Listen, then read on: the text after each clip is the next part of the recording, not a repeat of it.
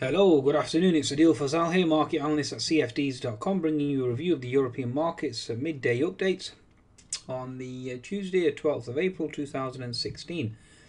Be sure to visit CFDs.com for your trading needs, a specialist in spread betting and CFD brokerage, and certainly apply for that potential lucrative 25% cash bonus offer on new trading accounts. Terms and conditions apply.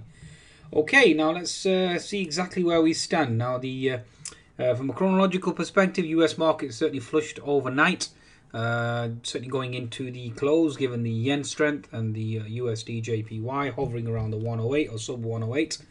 It certainly has recovered overnight, with the Nikkei up by 1.1%, the Hang Seng up 0.3%, but the Shanghai is actually closed negative, so that's a cause for concern. The USD JPY is now back above 108. Let's just bring up the chart of USD JPY, because it's all about the yen, folks. So all eyes on the yen, and the yen will dictate. Obviously the euro as well. I'll come on to the euro in a second. So for now, the USD JPY is the chart that you must have on your screens. Okay, so we, like I said, we on a weekly chart, the next potential support level is down below at 106, 104, 105. For now, the HNS target certainly is in full swing. No signs of intervention just yet. Okay, economic data on the docket. Let's have a look into the US session, export price index, import price index, inflation numbers, red book, and monthly budget statement. FOMC, Mr. Williams. Okay, so Mr. Williams is going to be interesting. Not only Mr. Williams, we also have speaking today Mr. Harker, Williams, and Lacker as well. So that should be interesting. Okay. In terms of the dollar guidance now, looking at the USD JPY 60-minute chart, certainly has upticked higher given the actual rally in the Nikkei overnight. Certainly some sort of reprieve there. Let me just bring up the chart of the Nikkei. Although having said that, just whilst we're here, it certainly seems to be building a base around this 107.6 level. And although you do have resistance at this current level, which is 108.5. So just certainly be cautious of that, okay? And there is this zone here as well at 108.6. So certainly facing some resistance. Now, given the fact that we haven't had any major US data or any major statement from a Fed official that will support or cause the dollar to rally, at the moment we certainly are found wanting, okay? Now, the other factor to watch here as well is the Euro USD. Let's just bring up the chart of the Euro USD. Let's see exactly where we stand. We have had a pivot high of 1.146 high. We are now coming into support at this 1.14 level. So this will be interesting, okay? Bear with me 1 second. I just need to put a trade in whilst I'm here. Okay, right, so 1.14 level. So as you can see here now, given the fact that the Euro USD is now coming into this support zone, you will get a bounce in the euro, which in turn will cause weakness in European equities. Okay, so bear that in mind. Okay, now the HNS, mini HNS there. Okay, so the Euro USD, let's just go to a daily chart for now. Daily chart certainly is finding turbulence and resistance at this 1.147, 146. 115 obviously is a level as well to watch out for. Given the fact that we had weaker inflation numbers today out of Germany, that certainly helps the euro short trade, so bear that in mind, okay? And certainly helps the potential QE trade as well, and helps exports as well, okay? So that certainly is something to consider. Now, having said that, there has been much documented animosity or altercation between Mr. Draghi and Mr. Schäuble, or Germans, blaming the monetary policy of Mr. Draghi for the extremism in their country, and that certainly isn't good news. So any anti-QE backlash, etc., is certainly negative and will cause the Euro USD to move higher.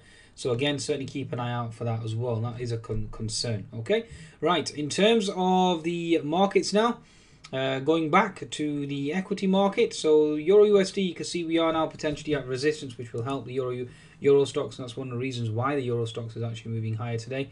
Okay, also USD JPY, we're watching it at that 108 handle, and US data will be very crucial today. Okay, in terms of economic data from the rest of Europe, let's just quickly go through that for you as well. Like I said, German inflation numbers slightly lower than expected. UK retail price or RPI inflation data, basically CPI, IPI, PPI, all coming out slightly stronger than expected, so therefore that's net negative for the FTSE 100.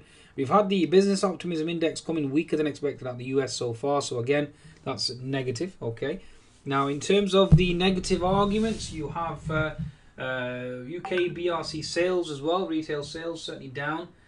Greece talks potentially breaking down, so that's a cause for concern.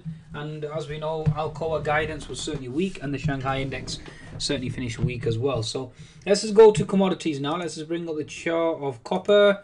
As you can see, copper has a bear flag, so consolidating within that and looking to potentially make a new low. So that's something that we watch out for and keep a keen eye on. Okay. In terms of the 4-hour chart, let's just bring that up as well. Certainly have bounced off that potential support level, but we do have this diagonal trend line to contend with, and you are now coming into potential turbulence and resistance. Okay, bringing up the chart of oil, it certainly has been supported given the Kuwaiti production freeze or production stoppage, given concerns there. Okay, so but having said that, oil certainly has rallied quite substantially. And it's very hard to see any further movement higher here, especially given the fact that the dollar index is now coming into resistance. Going to your daily chart on oil, you are now into that fib 75% resistance. Whether or not we put in a lower high or test that previous high, that is certainly open to question, open to debate as well. Okay, so looking at the dollar index now, let's just see exactly where the dollar is certainly positioned. Bring up the dollar itself. Okay, so the dollar itself on the 60-minute chart certainly has bounced, put in a bottoming tail, and now is starting to reverse, as you can see here. So potential bottom here now for the dollar index. Again, it will a lot of that will hinge on the inflation data out of the US and obviously information regarding Red Book and the Fed speakers as well. But certainly a bottoming formation there on the 60-minute chart. Daily chart, again, bottoming tail. You have horizontal support certainly has held. For the dollar index itself, you do have this pivot low here, though, bear that in mind. Okay, but for now you have this falling contracting wedge pattern, and it's a classical concept of a breakout. Okay, so classical technical pattern for looking for a potential breakout higher on the dollar index, and that should put a top in the Aussie and the Kiwi as well. Okay, not only a top in the Aussie and the Kiwi, Euro USD as well. But having said that, bear in mind the monetary policy divergence, given the fact that Mr. Draghi has said he's no longer going to cut rates. That certainly is putting a bit under the Euro USD, and also the actual criticism from Germany as well. That certainly is going to be hard to justify any further QE or any further rate cuts. Okay, so therefore that's net Euro positive. Okay, for now, given the fact that we have the dollar index into support, looking to potentially break out, that certainly is negative for the FTSE 100. Now, if I bring up the FTSE chart, you'll see.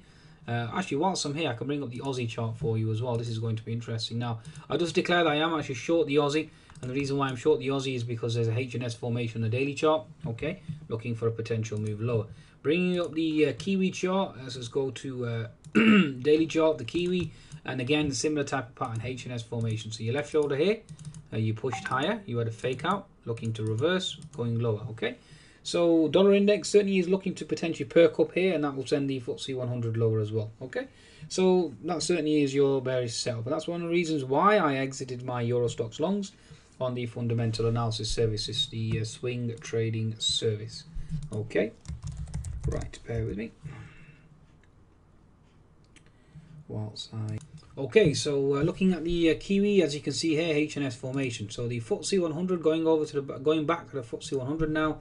Okay, so we're certainly exhausted here, lower lows, lower highs in a 60-minute chart, and certainly a case there for a potential H&S reversal. Okay, looking at the daily chart, we still have the 200 MA, and we have horizontal resistance holding on the FTSE 100, the break of the rising contracting wedge pattern, looking for a break lower. 10-minute chart, the FTSE 100, as you can see, that gap fill level certainly has held, and held solidly at that 6206, given the fact that we had stronger retail earnings from ASOS.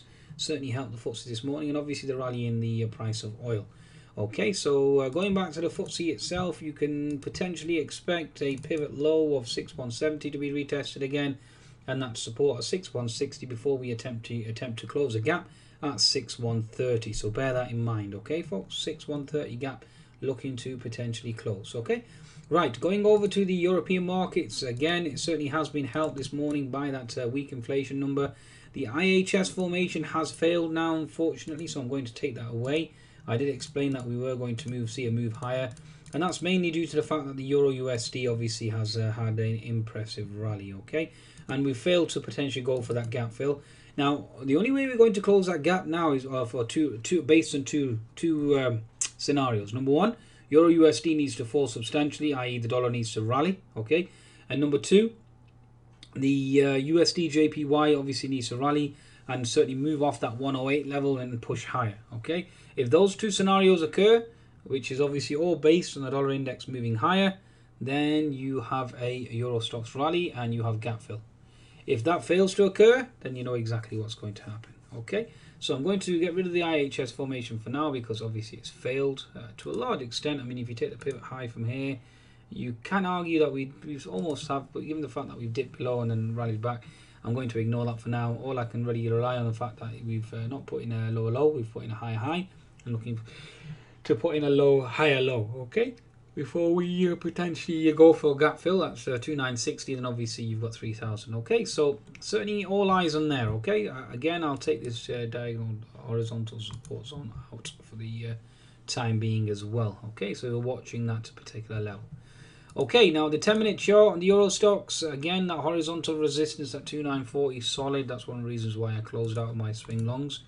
And now looking at a potential retest of the lows or even the 200 MA at 2910. Okay, let's just connect the lows or here. We haven't got anything here, so therefore we take the next pivot low, unless we take this pivot low here, which is fine. That works perfect. Okay, so again, looking for 2910 to be tested. Now 2910, if you get to that zone, that's a zone where I'll potentially close out my shorts in the FTSE and the potential Aussie as well, and then look to potentially switch. Okay, so certainly all eyes on that key level. Right, the German DAX now. Let's just bring up the German DAX and let's see exactly where this stands. German DAX, you do have two unfilled gaps below on the daily chart, so again, certainly need to remain open to that. The 60-minute chart certainly is finding resistance at previous support equals resistance, so that, again, that's a cause for concern. Obviously, you have the gap there that certainly needs to be checked and needs to be filled. So all eyes on there. Okay, but for now, you're certainly holding the fib retracement, which is around the 61% as of resistance. Okay, it certainly is a cause for concern. Like I said, you need a substantial drop in the euro to really get things going in terms of European equities. Okay, you certainly have held at double top resistance. Okay, and the market certainly has failed to push any higher. Okay, now in terms of the French CAC, let's bring up the French CAC. Okay, daily chart, putting in a doji candle, indecisive. 60-minute chart really has been lagging the market, really, hasn't it? And the French CAC certainly is a cause for concern. Now the 10-minute chart holding that key resistance zone, previous support equals resistance. The gap level, okay, that gap level at 4340 zone, okay, and again looking to potentially retest those lows from my perspective. You do have an unfilled gap below that needs to close on the French CAC, so that will be a potential target. Okay, so bear that in mind. And you have the pivot low here, and you have the pivot low support here. So 4270, 4265, and then obviously eventually gap fill below.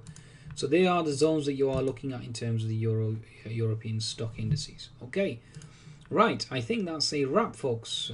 Be sure to visit cfds.com for your trading needs, and I'll be doing an end of the day market video later on. Goodbye now.